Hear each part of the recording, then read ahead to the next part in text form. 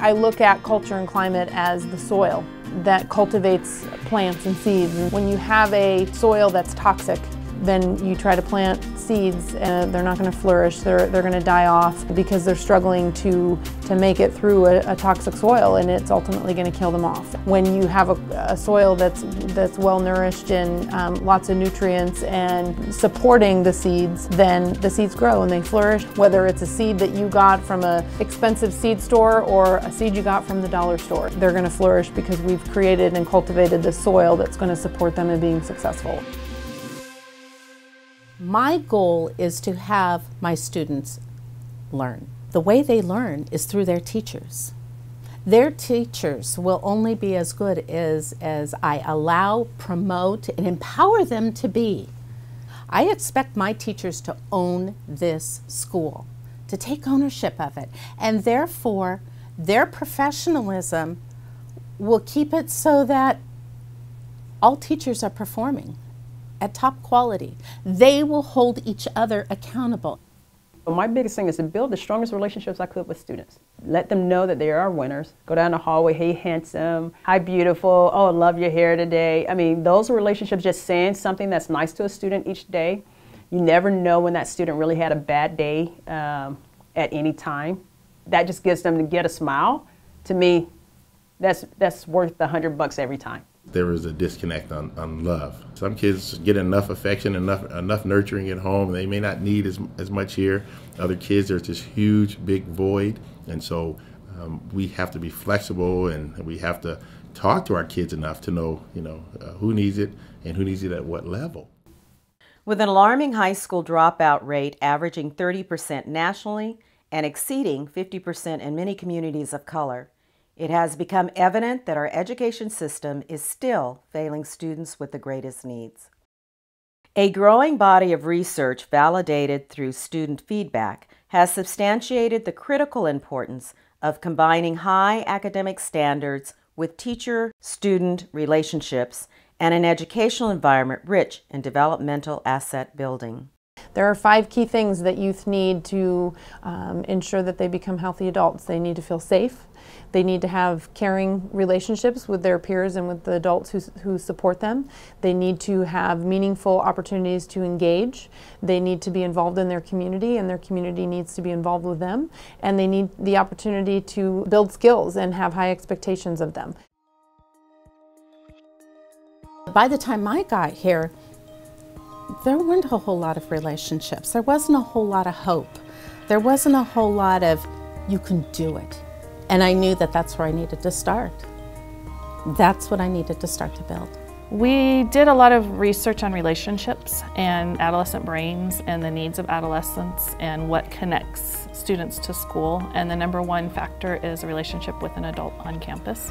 And so we made the decision that if they could have fewer adult interactions, but more lengthy adult interactions, that might help. School should be a place of stability, and maybe 6 changes in a day might be too much for them. What if we created a little more stability and we didn't have quite as many changes? Well, that's a good idea, but how do you do that? Well, that first year, my vice principal, myself, my learning coach, and a team from our district office at that time said, we need to study what works. And what we found was that a cool kind of program was a core model program where you have your English and history taught by one teacher. That teacher partners with another teacher who teaches math and science. They switch kids halfway through the day. They get their PE and they get an elective. What would that look like? Other schools do it, it seems to work. We're finding that the single subject approach is not working for them. So often you hear teachers say, they can't make any connections. Well, how are they supposed to make connections when things are being taught in compartments? So the fact that we have more time with the kids than just an hour, you can spend more time developing stronger projects and really thinking about how are we going to look and examine this material more closely instead of just getting through it. Unfortunately, or fortunately, what that means is that you need a different kind of credential. So we've created an MOU that said the teachers who are single subject teachers we will take care of them and we will place them in other areas, other junior high schools, wherever in their subject area. And the goal there was to have teachers end up in places that they wanted to be. Many of the former teachers are extremely happy in their current positions. The obstacle was the fear of moving, the worry of what was being done to them. It was very hard to be told your school is not working, so we're overhauling it. But I think they have come to understand that it was not a personal decision. It was not based on the people. It was based on the system was not working. I live by the 3 R's. Rigor, rigorous work, relationships with students, and relationships with faculty, and faculty's relationships with administration, and relevance. So project-based learning would increase the what? The relevance. The core model would do what? It would put together the relationships. And through the project-based learning, and thank God with Common Core, now with Common Core we go deeper, fewer standards, but much deeper. Then you know what? Then we have rigor.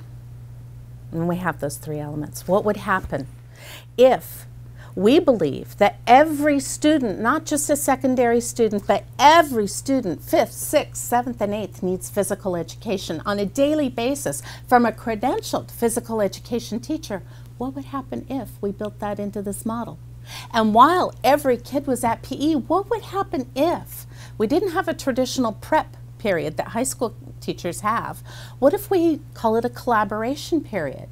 And all of our teachers have a period where they can collaborate with their peers, their grade level peers, every day. The second year we instituted an advisory program where the first 20 minutes of every day they have an advisory class. It's 5th through 8th grade, so it's mixed grade levels. We follow them. So when they come to me as a 5th grader, they're going to leave my advisory as an 8th grader, so they would have worked with me already for 4 years. So I know the family, I know them. We're really trying to be diligent about holding people accountable for what they're doing. So we put out a vision statement, and we said anybody with the right credential, read this statement.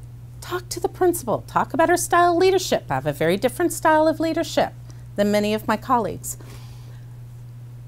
And apply. The part that really hindered our students is for them to find the connection to the school being a learning institute and seeing their future. We put a lot of time and effort into the feeder schools to ensure when the kids got here that they were ready for high school. We had an interdisciplinary team created, and what they did is they worked collectively and formed what is called the Freshman Academy, where those students are all together and they're learning from that interdisciplinary team. Well, the academy is getting the kids to have personal relationships as far as their grades with teachers on campus that care about them. So we had Wested to come on and to go around to our school and to do an assessment, as me being a new principal at the school, giving me more information about how things were functioning at San Juan High School. And in that data piece that Wested gave us, it said, your students, they're in classrooms with hats on, they're on their cell phones, but yet and still they're not displaying any aggressive behaviors or being disruptive. But what does your learning institution hold as an accountability piece? So what we did is we brought together a team of people and said, what do we need to do to address the school climate at San Juan High School? And then I took it a step further and I said, I think we need to bring our students together and ask them, what are the things that are creating barriers for them that are preventing them from learning? So we called together 100 students and we did what is called a Students for Radical Change conference. We gave them the rules that they were supposed to have been following. We had the students to wrestle with the rules that were before them, alter the rules so that it seemed like it was more about learning rather than discipline.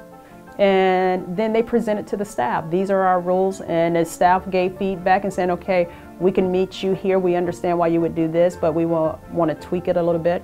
And they created the rules for the subsequent years.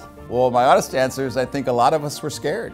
I think we're thinking, wow, who's running the school, But after you think about it and you really be honest with yourself, if they're making the rules, then they got to abide by the rules. As long as the rules make sense, then hey, you made this rule. What's more powerful? This is your rule, not mine. We didn't make this, is yours. Our first staff meeting, we continued to just provide the teachers with the data on the number of things that were going on, because some of the things that we put in place to empower students was things that we were told we couldn't do. Restorative justice. We were told that students couldn't lead restorative justice. I remember going all the way to the, down the coast trying to go to a training, and when they realized that we were talking about students doing it, they decided they couldn't support us either. So I just said, we're just going to go. We're going to do it anyhow.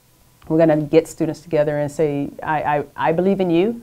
This is your school. You got to have ownership and you have to be accountable. For peers digital panel, it's a better way than just going to maybe staff and receiving a punishment or whatever you'd get. You get to go to your peers and you basically get judged by them. And I think it takes more to heart that that you're getting judged by your peers. I don't think anybody anticipated that it would be as powerful as it was. And that the reason why that program is so successful is because Gloria builds the strengths of students and then allows them to do what they need to do. What we showed everyone is that once we changed our school culture, then our academics also fell in line, because now students are focused on learning. A convergence of recent research studies found that school climate and culture is the single most indispensable ingredient of effective school reform. This means there is a direct correlation between school climate and student achievement. Success was based not only on what the principals chose to do, but how they chose to lead, with relationships being central to the process. I believe very strongly in collaboration and participatory management. It's a very process-oriented school. It is very much a process. Sometimes things happen a little bit slower because I need to get input from everybody. But it's very effective in that people are happy. When you give someone ownership, then they take pride in it and they value it. And I think that's the case with Roxanne. She has expectations and then she lets you work it out on your own. And the reality is most principals only stay 3 to 5 years at a school. And most teachers stay 8 to 15, if not that whole school their whole time. So you have to be able to get an environment that you're happy to work with, that's going to work for the kids, and that's going to be sustainable even after that principal leaves. This is an age where you have a tremendous sense of belonging. You're starting to develop your social skills. In this area, historically, it's been rather tempting to want to identify with the bad kids. And when I first came here, that's what was going on. But we focused on the culture through working with those relationships and restructuring the school and bringing in teachers who are in line with the vision. And it went away. It went away. It wasn't part of who this school was anymore. I don't have that problem anymore.